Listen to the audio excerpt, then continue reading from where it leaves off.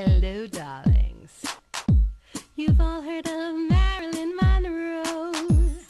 Some of you know Bridget Bardot. Well, now it's time for the Cognac show.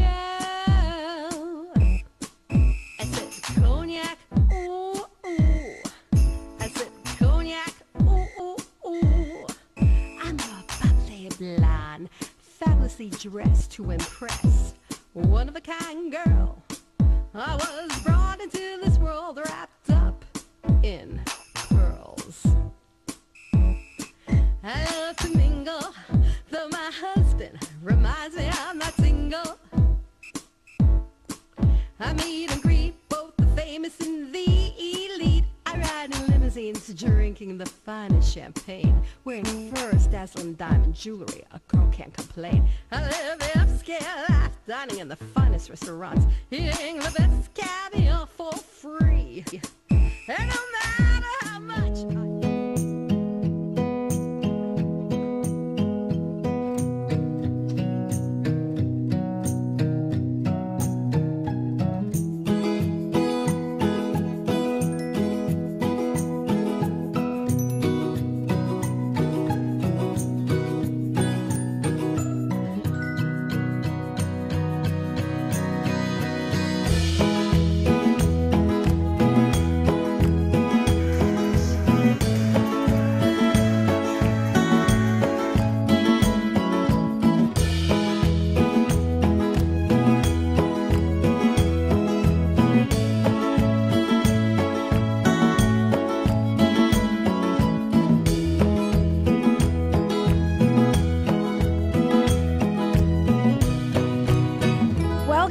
darlings, I'm Cognac Wellerlane, and we are here at the Oreya for a pool party and an art exhibit. And I am here with this television star. He's on a fabulous show, and it's produced by Marvel, I believe, yes, right? Introduce yourself, doll. Hi, my name is Jaime Zevallos, and the show is called Cloak and Dagger. Cloak and Dagger. This is a fabulous new show that I'm hearing so much about. Yeah, it's on Freeform. So tell my audience what this show is all about. The show is about two teenagers that get acquainted with one another, and they realize that they both have superpowers, and when they get together, the superpowers become stronger. But you're not a teenager. I'm not a teenager, just a few years ago. Tell my audience, just a couple of years ago. Tell my audience your role in this particular TV show. I play Father Delgado. He's a counselor, a priest. Yeah, he's a priest, and at the high school, and I counsel Tyrone, our lead of the show. He plays the character Cloak. Okay, it sounds like a lot of fun. Sounds like you're having a blast on that television show. What do you think of this event today? Are you an art lover? Is that why you're here? I'm here because I'm an art lover, and a lot of my friends have some great paintings. I come from an art background, and I actually have one drawing myself that I painted earlier this morning. How fabulous is that? Wow. Yeah. So tell my audience, what do you think of the Hamptons? I love the Hamptons. I grew up in Queens and in Long Island, so... Me too. Yeah, what part? Well, actually, I grew up in Rosedale, Queens. Rosedale? So you know where that is, right? Yeah, I grew up in Bayside and in Great Neck, New York, in Long Island. And my husband grew up in Forest Hills. There you go. And now I live in Lido Beach. Nice, nice. I love it. Yeah, I like the Hamptons. I actually love the Hamptons. I've been in LA for about 11 years, so now I'm just kind of coming. I just got back to New York and getting reacquainted with some friends and some spots in the Hamptons. And going to some cool parties. Going to some really cool parties because obviously you're here, and yeah, I love the Hamptons too. I love it in the winter time too. You know, that's funny that you should say that. So do I. It's a great country place. It's a great place to come and relax. You know, go to a nice warm fire in a mansion. I was just gonna say that. It reminds me of like burning wood fire and apple cider or something like that, right? It's really beautiful here in the Hamptons all year round. You should come back during the Hamptons International Film Festival. I will. I'll be definitely coming for that, and some red carpets, and maybe the following year submit a film to them. Now tell my audience a little bit more about what you're going to be up to next as an actor? Will you be still? This is it's ongoing. We start filming season 2 very soon. We shoot in Louisiana, and so I am back to Louisiana in just maybe 4 or 5 weeks. I'll be back there, so be working. It's like a lot of fun, darling. Sounds like a lot of fun. If we want to learn more about you as a fabulous actor, where can we go? Do you have a website? My Instagram /Jaime Zevallos, JaimeZevallos. Spell it again. JaimeZevallos. Gorgeous, darling. Give me a kiss. Thank you. Thank you so much. And we'll be back in a moment with more interviews right here in the Hamptons. Keep watching Big Champagne Kisses.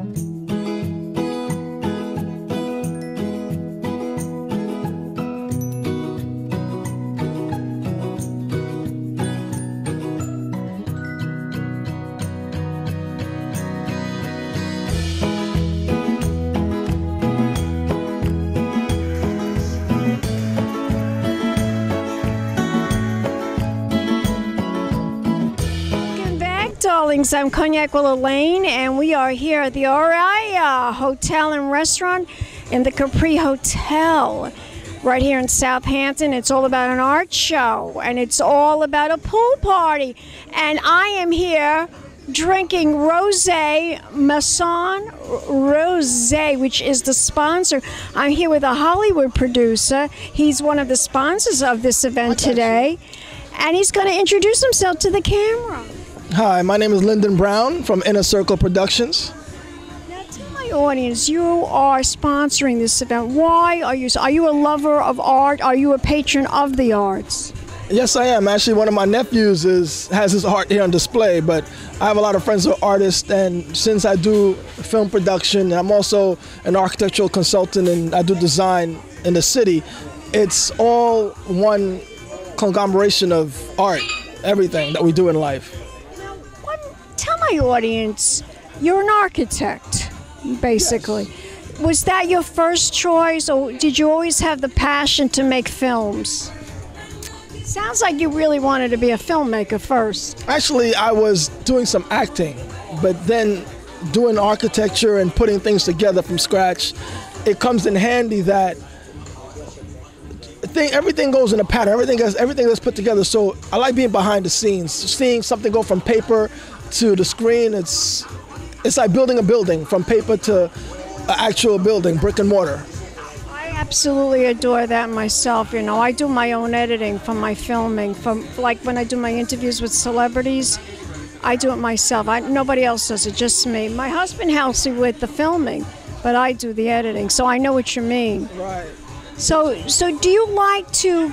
So you like to create films? Yes. And television. You're into TV. Yes, we're doing some TV with Jaime Zevallos, who you spoke to earlier. Him and I work on a few projects that he's brought me in, but we also create scripts. We have a few things that we have ideas we're working on right now. It's fascinating. You are a fascinating gentleman. Fascinating. What do you think is the biggest challenge in production and film? The biggest challenge is money. Yeah, always money. Always hard to get backers to invest in your project. Yes, it is. That's why you get either groups or friends together to help you out with your first small projects, and you build up from there. Everything comes from reputation. The more they know you, the more people trust you. What do you think is your greatest accomplishment so far? Personally or business-wise? Could be both. You know, my children, my wife. I'm very proud of your children. Yes, wife and children. Business-wise is starting this company, and the way it's building up slowly. We're taking our time to get it done. What are you working on right now? Right now, we're working on a couple of. We just shot a TV pilot. We're gonna try to shop that around to get some people to produce it, and also we have a film that's already on Amazon Prime, which is A Summoning. But we also have a couple of scripts in production that we're working on. To be in one of your movies. Do you ever show your films at the Tribeca Film Festival or the Hamptons International Film Festival? Yeah, we actually have. I'm a producer on a film that's coming up with John Gallagher. That's actually being tossed around the Hampton Film Festival, so we're waiting to hear from that. We get in. It's difficult. That Hamptons International Film Festival. I know people that are filmmakers that come from the Hamptons and they couldn't get their movie in the Hamptons International. Is that crazy? It's crossed on this one. Get in. It's not easy. It's a very difficult process, but I'm sure you'll get in. You'll find a way. You will find a way. Well, not me. Well, we have the name of John Gallagher to help us out, so. That's true, too. John Gallagher is a very prestigious name. Now, if we want to learn more about you as a filmmaker, as a producer, do you have a website? Do you have a website of your production company? I don't have a website. Our website is production, but I'm an IMBD, Lyndon A.V. Brown. Is that with an E at the end? Lyndon, Lyndon A.V. Brown with no E. No E. Okay, beautiful. So you're on IMDb, but can we follow you on Instagram?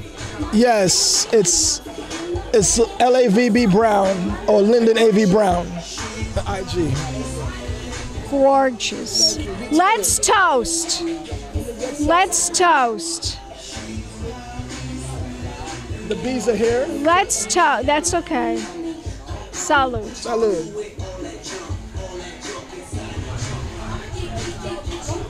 And we'll be back in a moment, darlings, with more interviews right here in the Hamptons. Keep watching. Big champagne kisses.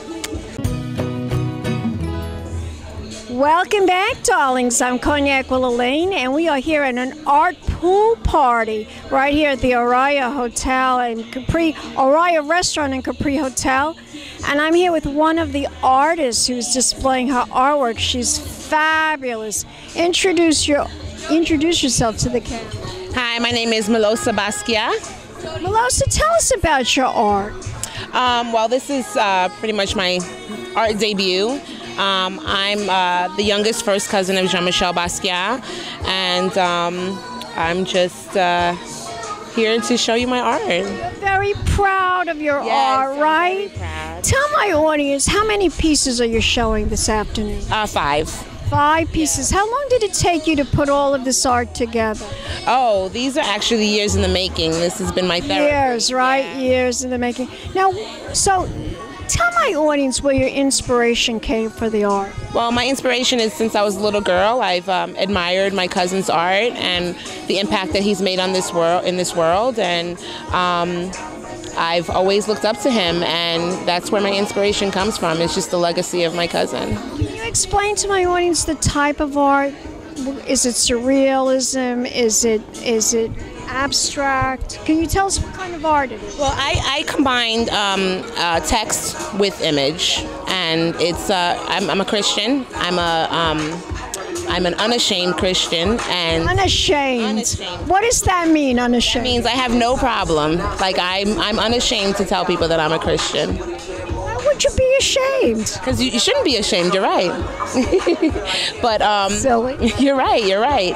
So it's Christian art, and a lot of it is from time that I've spent with God, and just my worship and my prayer with Him. And I've put pretty much my life, my heart, my legacy, my testimony on canvas, and it's just been a long process, but I'm here.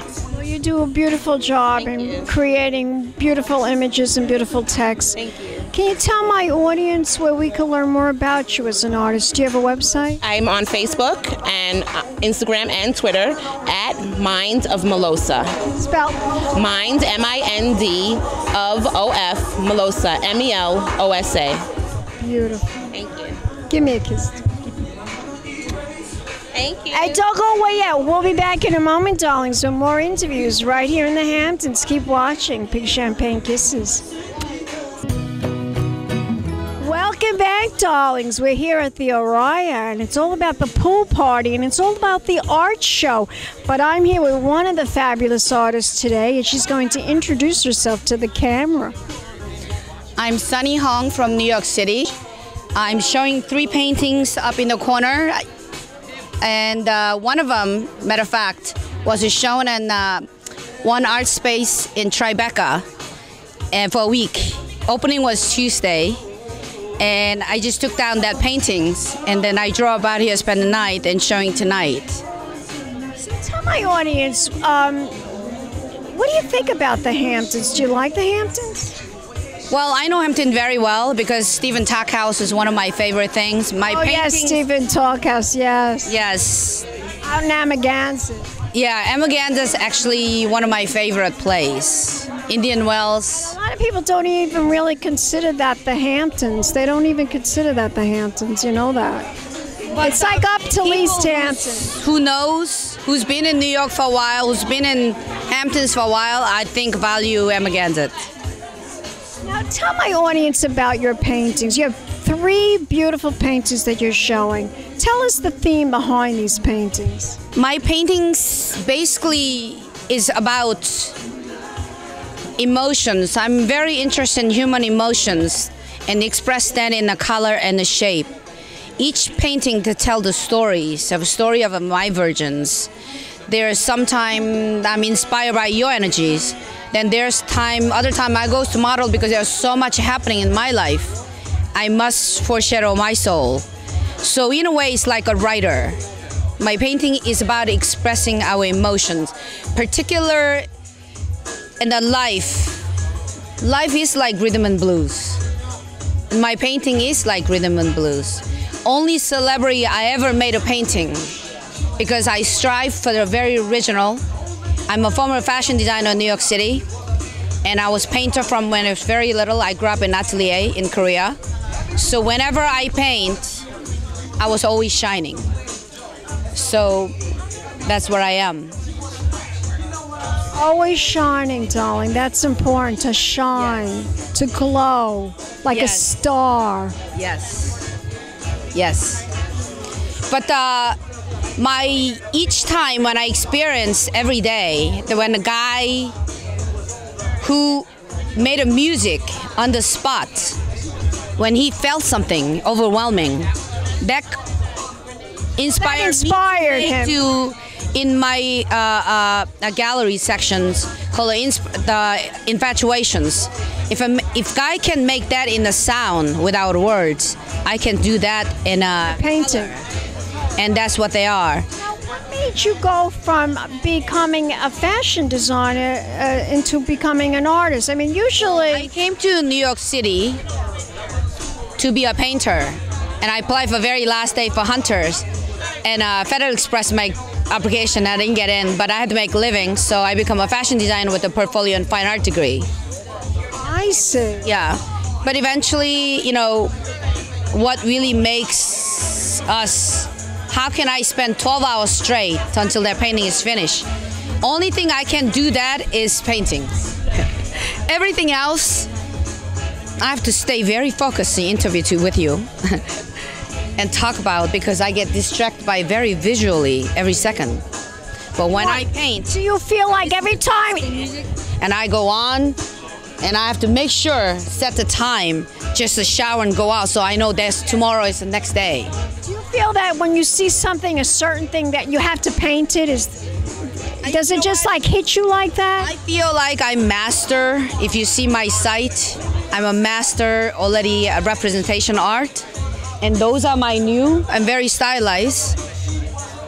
Now I'm going to do more slight abstraction. I've been doing a lot of ink drawing. What I have to do is literally bring the paper. If somebody videotape, and I would ask you to guide you and make a marks.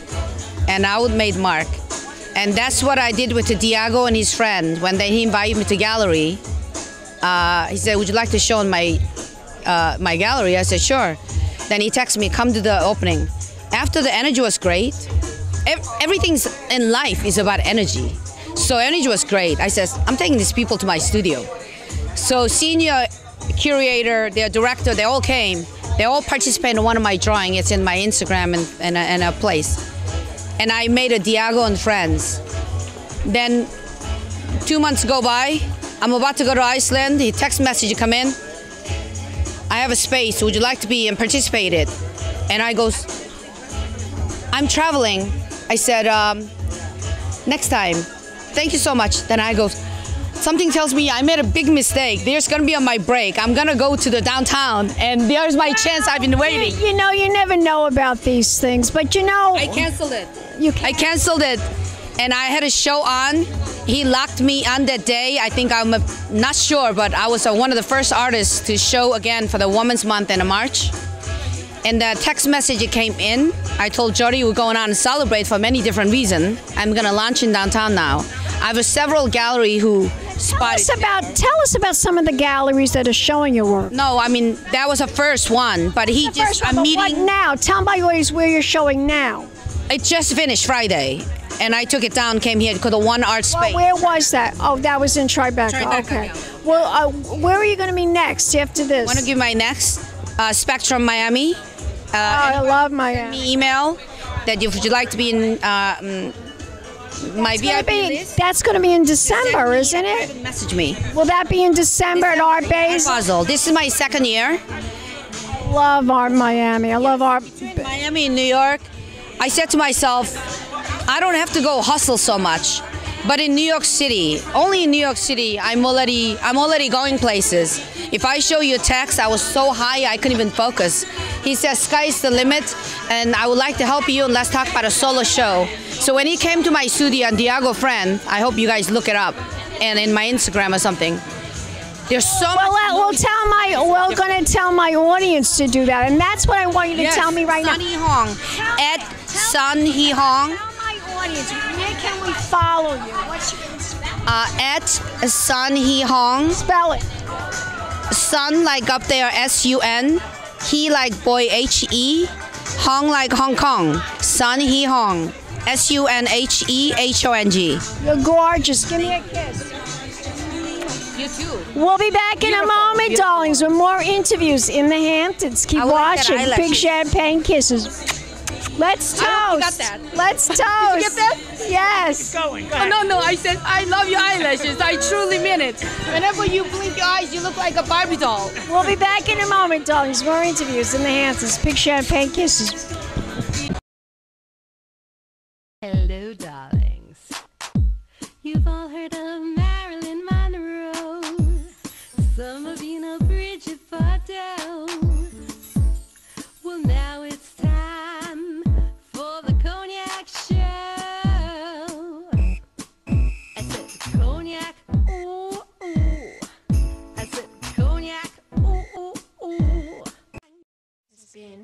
Crybaby Productions, darlings.